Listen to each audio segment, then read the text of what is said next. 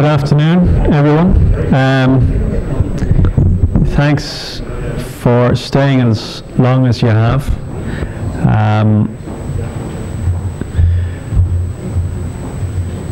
We're going to move on now to hear the facilitators from the working groups present some of the key findings or discussion points from those groups. Each presentation should last no more than 5 minutes, and then we'll have about a half an hour, 14 minutes for roundtable discussion. There were 4 themes discussed, and I'm not sure which one we begin with. Nuala, it's transparency, I think, which was led by Nat. Accountability, which was led by Imelda. Citizen participation, I think, was led by Ivan, and technology and innovation led by John Handler. I'd like to remind you as well that we have these postcards, and we'd like you to tell us what one change the government will have made by 2018 that will make government more accountable by 2018. And we'd like you to pin them up on the notice board here before you leave, and also leave your comments on the evaluation sheets by the registration table. Without much further ado, I will ask Nat, I think, to share his presentation on, or after discussion on transparency. Great, thanks very much, John. Yes, here we are. So we had a good discussion on transparency, and anybody from the group can feel free to leap in and correct me if I've missed something out.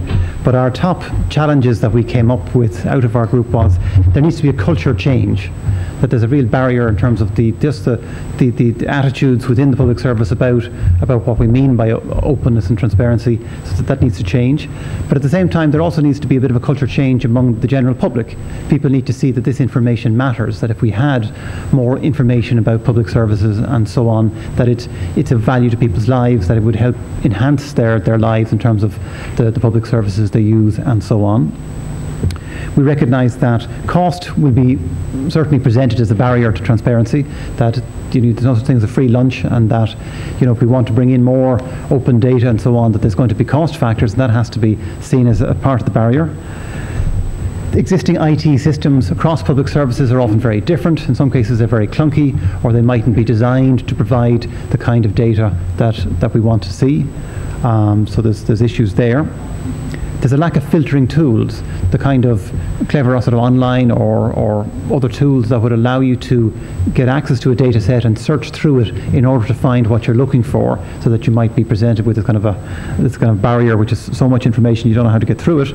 And then the more general question of there being a user unfriendliness in terms of the language used with a lot of public websites, the way in which data or tables can be presented. Often you get data which is in a database held by a public body, but it's made publicly available as a series of PDF files that are blurred, as if they printed it out, scanned it, made it into PDF, and then made it available, and that can be very frustrating. So there's kind of that needs to be sorted out. So those are some of the challenges and barriers that we saw. But then we turned to solutions, and 2 big solutions emerged. We really had a number of things which we came at it from different angles. A one-stop shop, the idea that there should be a central data portal, there should be some kind of directory which shows what data do we have across different public bodies, and in what formats do we hold it, and that you should be able to go to this one-stop shop with a theme in mind, say health or education or housing or whatever it is, and be able to explore the data and find everything there by in that way. And likewise, those kind of filtering tools that let you search and query for what you're looking for. So that's a number of aspects to the one-stop shop. Likewise, good practice standards that data formats should be responsive. In other words, you should respond to what people are looking for. If people want a CSV file, a data file that they can immediately put into their own database or into their own spreadsheet for analysis, that data should be available in that way. Likewise, it should be amenable to being automatically fed through computer systems so that somebody has updated files automatically. That we need data to be available as soon as it's ready, not months down the line. There should be data release schedules so people can see when is data coming, and likewise common information technology standards across different public bodies. We see that as sort of a longer term, I suppose, improvement of bringing in common standards so that different computer systems can talk to each other and data can be pooled. So those were two big solutions, and really I suppose they're multifaceted. But we also had ideas such as consult the journalists, talk to people who are expert data users, experts at explaining data and putting it into context, and ask them, you know, what should be prioritized. Provide local data and graphics, particularly for getting the general public involved and interested. If you can show people their local services, local health, local education in their area, presented simply and graphically, that can help attract people to the whole idea of open government data. And then, on similar lines, run competitions. Reach out to the general public, say to people, look, here's a bunch of data. For a small prize, we're going to award whoever creates an infographic or an explanation or a good use of the data. Not necessarily an app, but it could be an app, but also other ways of reusing data differently. And that's a way of just drawing in talent to innovate on how we present public data. So does anyone from the group want to step in, and have I missed anything or misinterpreted? So that's transparently then what we had to say about transparency. Thanks, Stan. Very transparent. Milla, can I ask you to talk about accountability?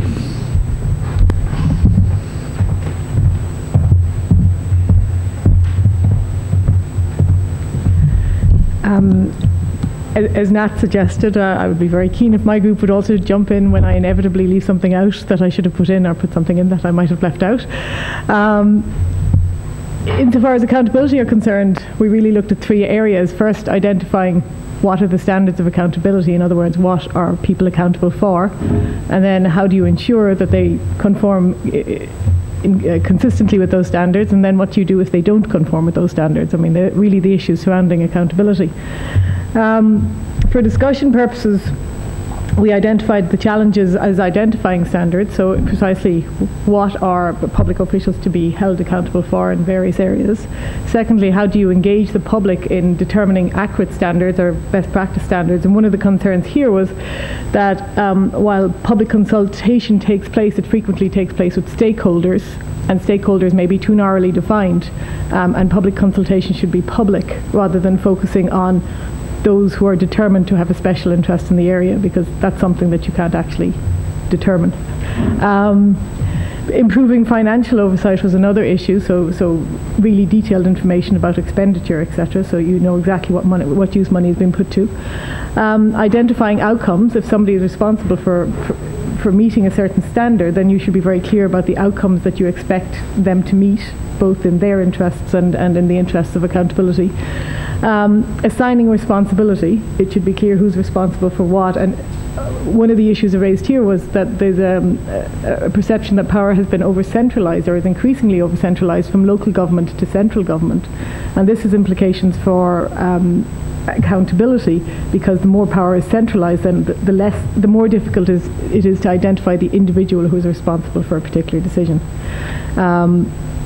And then finally, the issue of enforcement. How do you ensure that where there is a lack of accountability, that the standards that have been determined are actually met?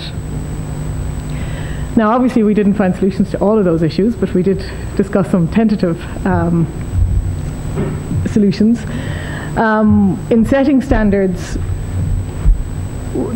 we consider that looking at various international commitments set by international standards bodies and best practices in other countries could provide a guide for determining realistic accountability standards. Also, it is important to have a very clear, transparent legislative framework, and that requires a consolidation of the existing legislation. The Law Reform Commission is working on that, but it may need to speed up. public consultation on standard setting needs to be wide and deep and facilitative. So the problem was a perception that public consultation is too narrow, but also there's a need to both broaden the extent of the public consultation and deepen the consultation process, and also facilitate consultation. So, for example, the Minister mentioned letting people turn up to Dáil committees to make their points. That would certainly ease public consultation, because written submissions are actually very time consuming to put together and may not be the most effective way of getting people to have their say. EU Citizens Initiative, giving citizens the ability to propose legislation if they collect a significant number of signatures, improved appointment processes, and then finally improved accountability mechanisms. And there's a number of issues to that. The first, as I mentioned, maybe looking again at the relationship between central and local government, increased decentralisation so that it is easier to identify who is accountable for what. Improving accountability institutions and oversight over accountability institutions, so more information about what those institutions are doing and the relationships between them. Improved access to enforcement records, and then there's a need to attack the issue of legal costs as well. Both various solutions were proposed. For example, in the area of the environment, the cap could be put on legal costs so that the plaintiff wouldn't pay more than 10,000, for example, or these solutions, but legal costs being a barrier to effective accountability, and consequently dealing with legal costs, a solution, lowering legal costs. So they were really the issues we identified in the solutions. So does anybody from the group want to contribute? Okay, thank you. I didn't think it was possible to summarise that discussion, but you've achieved the impossible. There was one point I was going to make, and I'm happy to, I think it'd be worth coming back to the issue of standard setting in the group. And I didn't highlight or draw attention to the need, in my mind, to articulate what we stand for as a society, and to have a discussion, public discussion on ethical values, which I think would be worth. So I'm just using your time, Imelda. Your 5 minutes is up. So yeah, it was one of those. It was an issue that I didn't raise during the discussion, but thought we're raising anyway. Thanks a million.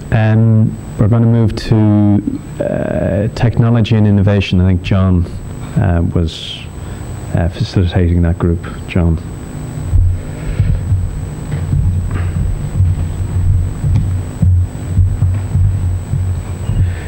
Okay, as you can see, we wound up with rather more than 6 things to write on 2 slides, so I've cheated massively. I have no doubt whatsoever and every confidence that anything I've missed or failed to suitably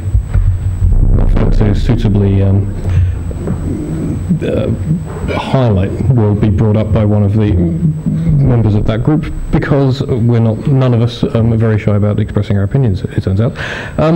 Let's start with one, and we've got one problem at the top, and the top row of this explains is what was written on one card and not what was written on several other cards, so I'll annotate as we go by.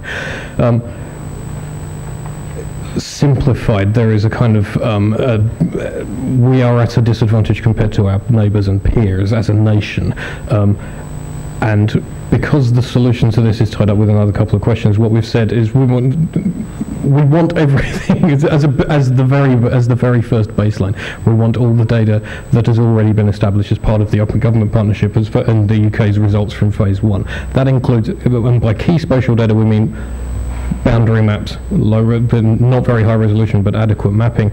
We need, when we get postcodes, if we ever get postcodes, we need those postcodes to be open. We also need spending data at a granular level from national and local government entities, not just budgets, but also spending data. And ideally, we'd like those 2 things to be connected to each other, so as we can compare one to the other.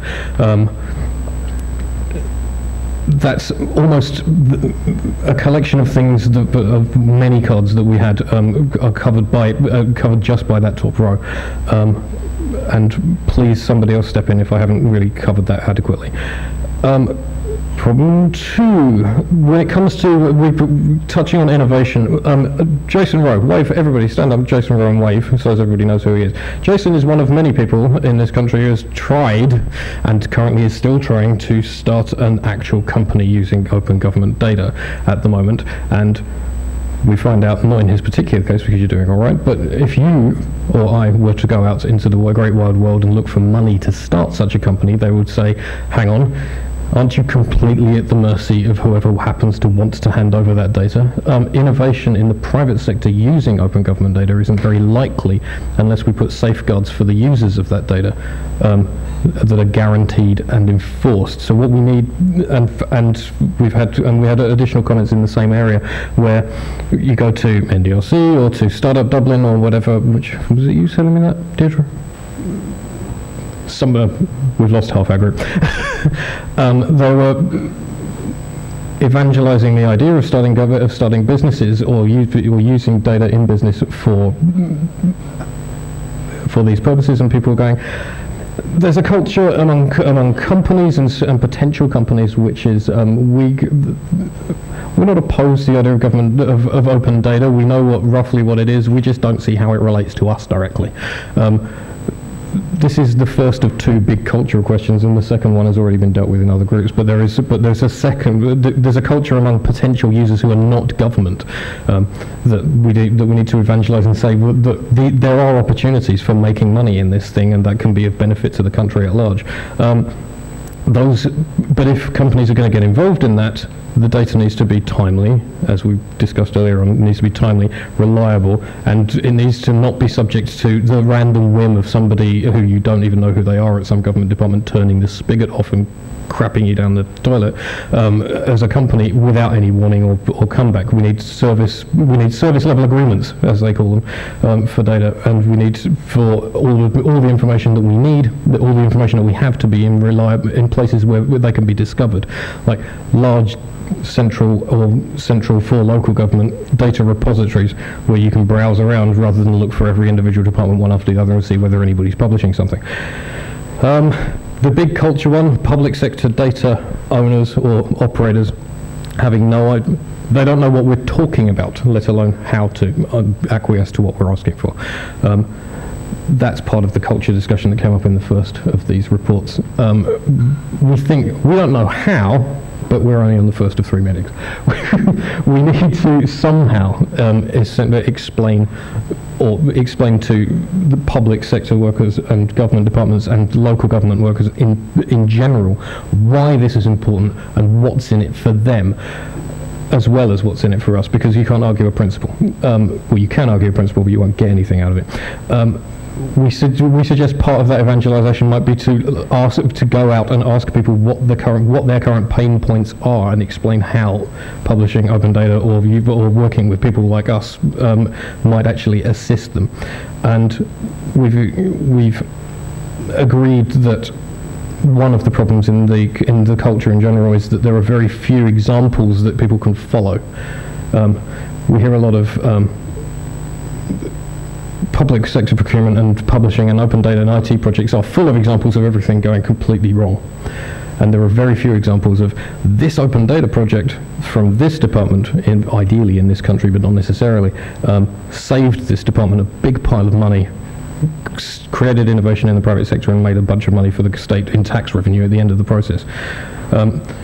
That will help that second point on the bottom left-hand corner of this slide, saying that there are, and the Minister did it this morning, he talked about FOI purely in cost terms, not in terms of potential savings terms or potential revenue terms. When Brendan Howland says that FOIs cost a lot of money, I said at the time, but for those, some of you weren't here, I reminded them that FOI work done on the subject of force and how it was and its reckless spending at management level has saved more money for the state than every FOI fee ever collected in this country has ever brought in. So the same goes for data projects in general. On local government, we have a kind of balkanized state where places like Fingal are publishing dozens and dozens and dozens. Dublinked is another project that is publishing lots of things, but there are almost no data sets published by any one local government agency are published by all local government agencies. And if you're trying to use open government data, then you need all 34 people to be playing ball. We suggest that, amongst other things, we should specify, we the country should specify to local government or entities what we expect them to publish and in what formats, and let them worry about how they actually deliver it. That was partly derived from a desire to get by the idea that trying to impose national standards on local organisations would result in jobs insecurity concerns. This is an idea to perhaps dodge that. You can read the second one of those. Most government departments don't even know what they have. We suggest that perhaps one of the things to do is that they could go find out, perhaps by auditing all the databases and finding out what might be publishable. And that's connected to an otherwise unrelated point from Deirdre that says that even when we have data sets, we have no metadata about those data sets. These two things are tied only on that spurious grounds. These central government data repositories should have a relatively comprehensive collection of descriptions of data sets, even if the data itself isn't there yet to go with them. And finally, another question that came up with Brendan Howell earlier on. Proactively publishing government data and doing so in machine-readable formats is already the government's policy. It is already policy in every national government department, and they're not doing it. So we need somebody to take responsibility for making that happen and holding departments to that commitment. There needs to be enforcement. There also, if necessary, needs to be sanctions available to enforce against people. And a start, which is the last point here says could instead of should. One thing we could do is put a central government imposed ban on buying any website from any purchaser which does not feed raw data to people as well as web pages. Thanks, John. Sorry. Did anyone want to ask any questions or pose any comments from the group? I'm just beginning to run this. Okay. From the group, did anyone take questions and comments on the four presentations? Soon. Ivan, you led the group on facilitated the group on citizen participation. Yeah, we've heard a lot about, we had a very interactive discussion covering a very, very wide area in relation to citizen participation. So we've heard a lot in relation to, let's say, how processes and access to data and information can be made better, and how accountability mechanisms can be improved, etc. And that's one take on open government. So I would took kind of a broader take in a sense, and it's what is open government about? It's about government that enables people to participate in making decisions. So it's a very wide-ranging discussion. Some of the points, and there are many, so I haven't attempted to summarise them, but hopefully you'll be interested to hear what the group had to say. Rights, do we have rights to participate as citizens of a republic? Or are we allowed? Do I need it? Can you hear me? Oh, the streaming, excuse me. There, I need it for the streaming. So do we have rights to participate as citizens of a republic, or are we allowed, in some respects, to participate as subjects? So accountability to electorates. Is accountability to electorates seen as trumping participative forms of involvement? Changing the culture. We have a right and an obligation to participate, ourselves as citizens and ourselves as members of civil society. We've become used perhaps to top-down decision-making. So citizens on the sideline, many felt, was the prevailing culture. And really we need strategies to change this mindset. So this is just some general reaction that started off our conversation. The group felt that power was needed. Power needs to be returned to local levels where real outcomes can be shown. And a culture of institutional, governmental and ministerial, perhaps, unchallengeability was felt to prevail. Local authorities need to provide more formal, creative opportunities for participation to build on all the informal participation and collective and collaborative work that's going on in civil society. So a general sense that civil society has moved very far ahead of our representative structures in relation to creating opportunities for participation, and there's lots to be learned by the formal system from that. We need more diversity in our representative system, it was felt. More age diversity, gender diversity. Citizens and youth in particular perhaps need to seek to be more informed and engaged. We have a responsibility to participate. So this is just the general sense. It wasn't all waving the finger at authority and power. It was accepting that civil society and citizens themselves have a responsibility to seek to participate and get involved. So we recognize that we need to be positive and constructive in our reaction, as well as pointing to barriers and problems. And then we need to walk the walk. You know, again, we're perhaps very good at waving the finger sometimes, but how accountable are we as citizens to each other, and how accountable are civil society organizations to one another in relation to showing that we involve everyone in the decisions that we make and regard ourselves as being accountable too. So then we moved on to the two questions that we were asked. We looked at the problems first of all. So what were the problems, the barriers to participation, to citizen participation, coming back to the grand theme? Some of the language is choice. The delusion of the elected and the collusion of the citizens in that. So we had poetry in the group. The reliance on majoritarianism in making complex decisions. Why do we insist on this majoritarian approach, recognizing that it's always going to result in incomplete and ineffective decision makings in very complex situations?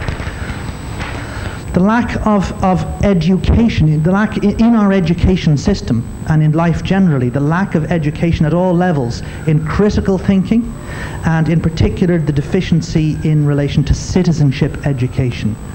So you can see quite a different feel from the work that this group was considering in relation to the output of the other groups. The economy, of course, takes precedence over society. This was seen as being something that needs to be addressed, is a reality that needs to be addressed. Perhaps stereotypes. People have stereotypes of people. In particular, perhaps elements of the public service have stereotypes of people in civil society groups in relation to you would say that, wouldn't you, or not understanding the language. Also, we operate in silos. The very language that we use in different parts of civil society can cause exclusion of others who don't share that language or understanding. And we've already heard the point made around people not even understanding what open data, for example, might mean earlier. There's the question of the legitimacy and accountability of civil society came up. So once again, the group very self-critical in that way. You know, do we make ourselves sufficiently accountable to the stakeholders that we engage with? Do we show by doing? Do we lead by example? Or are we always standing on the sidelines pointing the finger and then getting defensive if anybody points back at us? So we citizens do not have, as a right, the means to know or find out what the powerful are up to. How about that? A nice short expression of perhaps one of the most fundamental issues around citizen participation and the barriers to it. The expert model, the technocracy and the technocratization of information, and experts grab the complexity and exclude people from participation. So if we think about debates around the economy, and if we think about debates around what's possible in relation to our economy, people can feel intimidated by the language used, by the technical language that for everyday everybody's capable of talking about the economy, but people will feel that they're not actually able to participate. Who would like to find themselves in a conversation with an expert economist? Is it an intimidating kind of a conversation to try to engage in? So we need to, the group felt one of the priorities would be to, or a barrier is we need to reframe issues in simple language. We need to work to achieve accessibility if we're going to involve people in making decisions. It's about citizen participation again. So simplifying the language we use. The concepts aren't complicated. We can sometimes overcomplicate them by being too technical in our language. How can people have a sense of addressing or getting traction on the big sustainability issues? So this was a really grand point, okay? There's a powerlessness felt by citizens and by communities and civil society groups in relation to, we're all working on particular issues, but there's a sense of fragmentation, and this I'm certain is shared across the public service as well, a fragmentation with regard to the complexity of the challenges that we're trying to deal with as human societies. How can we find ways of integrating in some kind of a way, not unifying, but at least coming to developing frameworks of shared understanding to tie together all of the good work that's going on in all of the different civil society and public service spaces.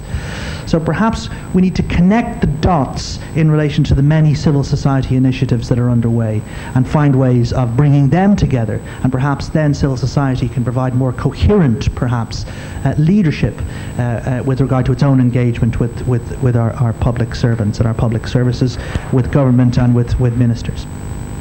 There's a perception of messiness on the part of the public service, it's felt, in relation to participative processes. So perhaps even today included as an example, you know.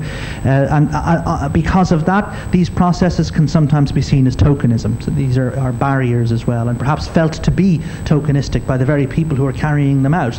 The idea of the consultation, the report gets written up, a huge amount of enthusiasm generated, and then it gets put into a drawer and literally forgotten about. That's an exercise that was undertaken.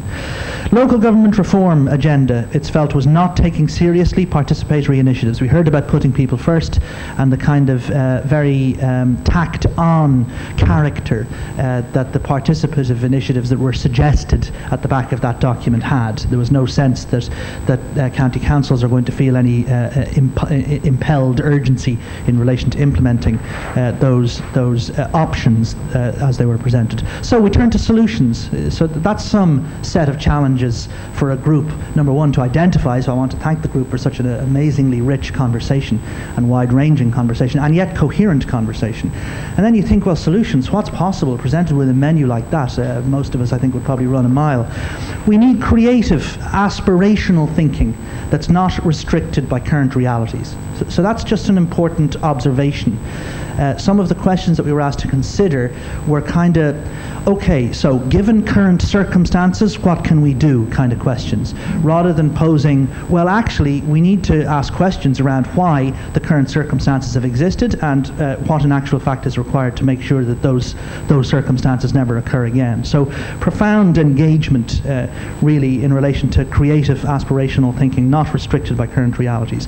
It's felt that, again, referring back to all of the good leadership work that's going on in civil society, that one way forward might be to identify champions. In a way, we need new paradigm champions for new ways of thinking. Identify those leaders and seek to work with them and perhaps bring them together to begin this discussion about integrated frameworks for new thinking. And we need a confident public service that sees the value in all of this to engage with that. That's most important and goes without saying. How about this for a point? Prosecute the criminal misuse of power, okay? Citizens coming at it. What happened to us? The moral hazard we've introduced. We need to, it's felt, take seriously the criminal misuse of power that's occurred and has led to the circumstances we're in now. Make the representative system more connected and sensitive to views and needs and priorities of communities. So it was recognized that we have a representative system. It's there. It is the legitimate system in relation to voters and accountability, and it understands itself to have that role. So we as civil society must recognize that, work with it, and work with it to improve its own sensitivity so it reflects our shared priorities more effectively. There was a point that sustainability, it's all about sustainability. Ireland can't solve its problems. We're part of a global reality, and really to be looking at Irish problems in the absence of the global context is not to understand the gravity of the challenges that face us as human beings in the world. So sustainability means rethinking the way we think about things. Instead of thinking of the society serving the economy and the economy kind of taking place or dumping its externalizing its waste into the environment and using the environment, to think of the environment in actual fact as being the framework within which society itself exists, and the economy, of course, serving the needs of society, and rethinking our paradigm in relation to how we think about the world. New social contract for a sustainable future between civil society, government and the market. We need a new social contract. Call it what we will. Everybody, I think, understands what that ultimately is trying to get at. Coming to conclusions, mandatory standards for accessible public policy information. That relates back to some of the feedback we've had from the data and information group and from the accountability group. So the group felt strongly about that point. If citizenship participation is to happen, it needs to be budgeted for. So this comes back to the point about putting people first. We need to see actual budgets, and local authorities need to ensure that they also take an experimental approach to the introduction of new participatory methods. There's a very interesting initiative underway in County Galway, the People Talk initiative, led by Edmund Grace, has recently been announced up there. The concept of introducing a citizen jury. It's experimental and it's literally just been initiated. So the idea is a jury of persons who've put themselves forward for selection has now been self-selected, and that group of people will sit for the next couple of years to consider the effectiveness of their public services locally and make suggestions as to how those public services can be improved. It's got the backing of the local authorities, it's got the backing of all major political parties, and it possibly presents us with a model for participative engagement at local level in the years ahead, and is to be applauded. Reducing inequalities felt as being a very important priority. And then this point once again made in relation to solutions. We need the broadest education possible for critical thinking and creativity and citizenship. Active and accepting, a citizenship, an active citizenship that accepts responsibility. So coming back to education, the themes are grand, the themes are major. We don't do enough critical thinking, we don't do enough creative thinking, and we're not encouraged to think about what citizenship means and what the responsibilities that attach to citizens are. Collective consciousness begins in our own heads. Our decisions and choices do matter. We need to respect ourselves, each other, and the world. So this is summarizing some final points. Address the digital divide, seen as being increasingly an exclusioning factor in relation to even the language used by the other groups today. For some of us, it might be difficult to engage with the technologies. For some people are only just keeping up with it, including myself. So we need to make sure that people aren't excluded from participation because of the possibly increasing digital divide. We need to shorten feedback loops between policymakers and citizens. So, for example, introduce modern financial management reporting so citizens can see how the money is being spent and understand it in straightforward fashions. Multi-option decision making. This is I hadn't heard the expression before, MODM, multi-option decision making. It's the opposite of majoritarian decision making. And it's felt very strongly that we need to reflect on, in a fundamental way, how we make decisions in our 21st century Ireland, and the adequacy of majoritarianism. And this is presented as a possible option to consider as an alternative. 2 more sheets. We need to create powerful spaces and places where people actively participate in making decisions that affect them. There's a summary, okay? Pulling all of that stuff together. We need to create powerful, note the word powerful spaces and places where people and citizens can actively participate in making decisions that affect them. Not get tokenistically consulted, actively participate, okay? And a final slide, the mandate of the elected must be counterbalanced in law by the rights and obligations of citizens to participate. How about that? All right. So a nice strong point and a easily understood one to finish on. Thank you, John. Okay, and thank you to the group. Is there anything that I missed out, guys, in relation to feedback? It felt fairly comprehensive. Okay. Thanks very much. Thanks, Ivan. I don't fancy the minute taker.